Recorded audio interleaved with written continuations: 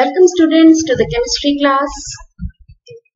This is the class for class 10 standard.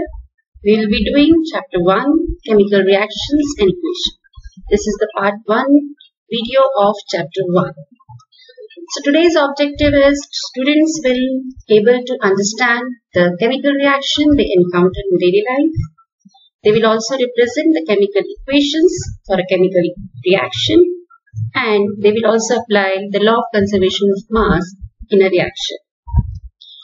Consider the following situations of daily life and think what happens when iron nail or tawa or pan is left exposed to humid atmosphere. If milk is left at room temperature during summers.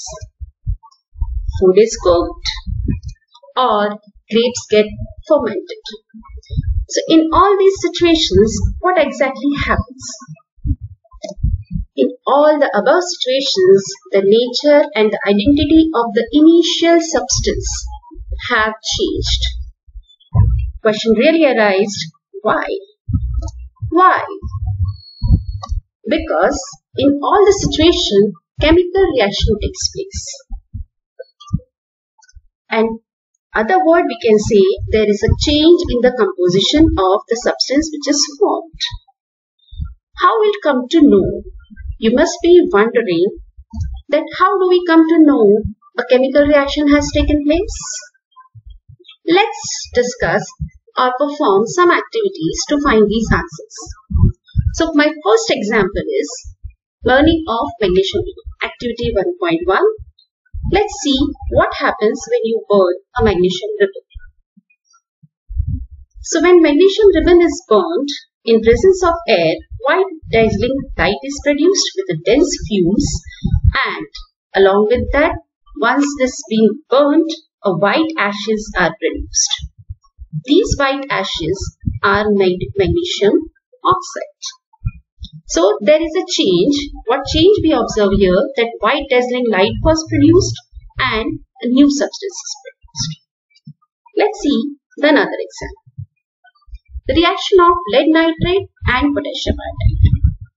If I see these two beakers are containing lead nitrate and potassium iodide. Both are colorless as well as transparent solution. So what happens when we mix these two solutions? Yes, you can observe yellow color solution is formed.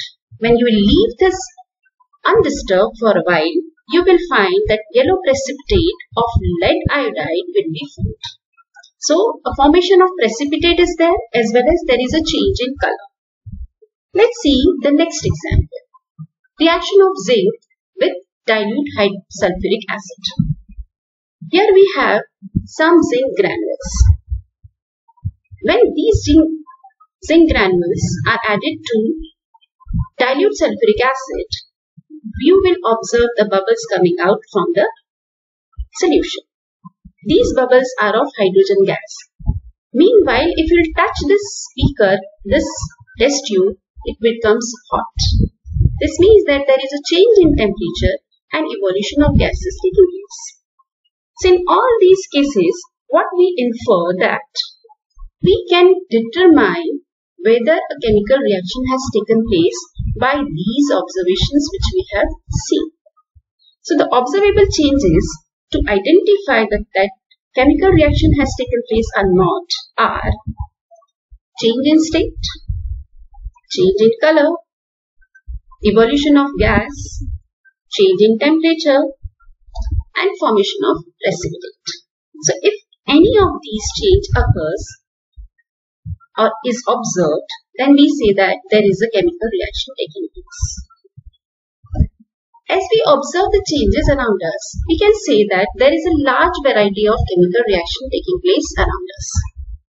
Now, these chemical reactions are usually represented in a symbolic form. And when we represent it in a symbolic form, we call it as chemical equations. So, definition of chemical equation is symbolic representation of chemical reaction, which we call it as a chemical equation. In activity 1.1, we have seen a word equation, that is Magnesium, when react with oxygen, it gives magnesium oxide. Before arrow, these are called reactants, whereas after arrow, the formation is known as product.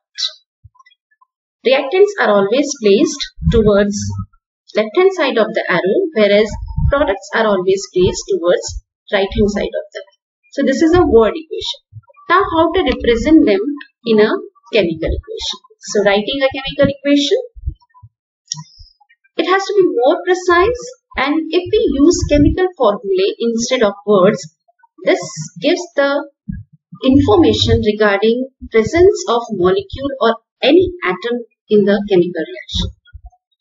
If a molecular formula is written, we will come to know how many atoms are present in a given chemical equation. If I see this equation, magnesium is one atom, whereas towards product side also it is one atom, but oxygen towards reactant side 2 atoms are present, towards product side it is only one atom. This means that the number of atoms both the sides are not equal. So such equations are termed as unbalanced equation or skeletal equation. I repeat, if number of atoms towards reactant sides and the number of atoms towards right hand sides are not equal, then we call it as unbalanced equation. So how to balance a chemical equation? Why do we need this chemical equations to be balanced? Have you remember the law of conservation of mass which we have studied in class 9? The law of conservation of mass states that mass can neither be created nor destroyed in a chemical reaction. This means the total mass of the elements which are present in the products are always equal to the total mass of the elements present in the reactants. In other words, the number of atoms of each element should remain same before and after a chemical reaction. So, we need to balance a skeletal chemical equation to abide the law of conservation of mass. Let's learn about balancing a chemical equation step by step. First, we write a word equation. As we already have seen in activity 1.3, we did zinc when reacted with sulfuric acid, it produces hydrogen gas.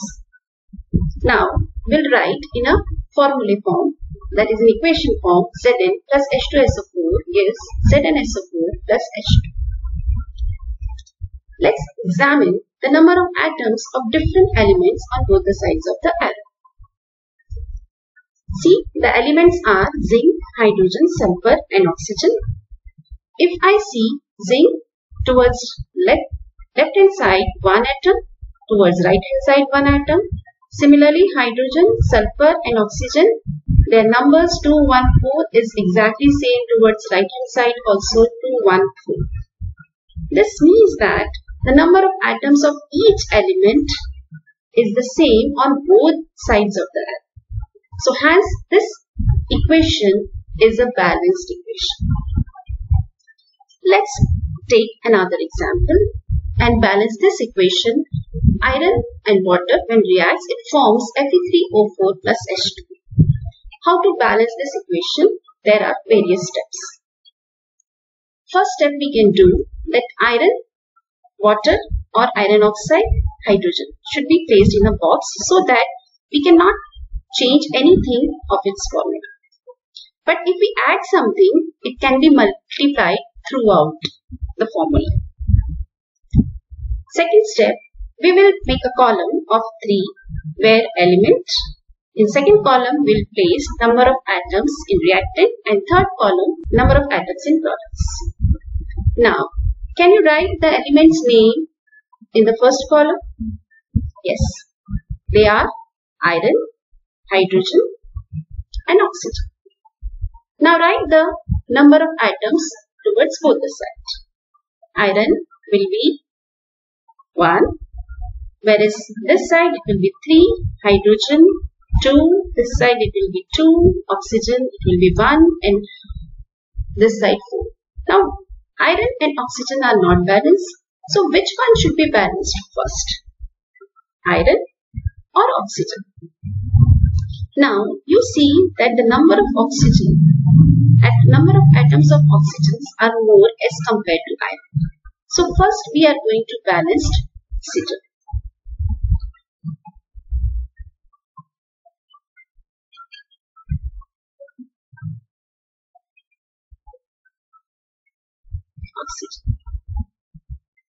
Here towards product side it is 4, towards reactant side it is 1. So we are going to add a coefficient of 4 towards reactant side. Now we see that oxygen is balanced. But at the same time, hydrogen, if you see, it is not balanced because hydrogen is now 8. Whereas this side, it is only 2. So our third step will be to balance hydrogen. So what we are going to do? The coefficient of 4 will be added to reactant side.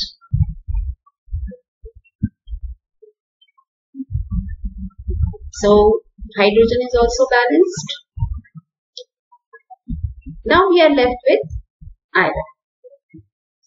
Iron having 1 and 3. 1 is towards reactant side and 3 atoms of iron is towards product side.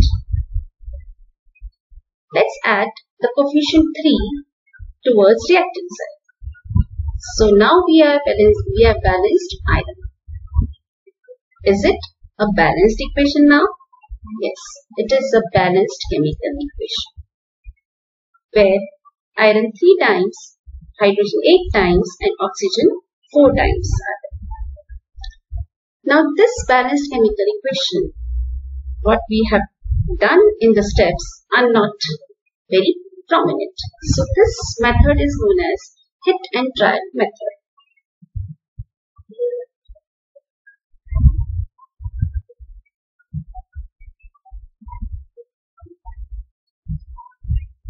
This chemical equation can be more informative if we add symbols of their physical states. Physical states means gaseous state, liquid state, aqueous state or solid state. We are aware of gaseous, liquid and solid. But then what is aqueous state? Aqueous state means when reactants or products, they are present as solution in water. So when we place these states, now it is an informative balanced chemical equation. So we have understood the various steps of balancing any given chemical equation. Now it's your turn, children. Do the balancing of following examples. Here I have given 2 equations. Follow it up and please write in your notebook. Thank you and have a nice day.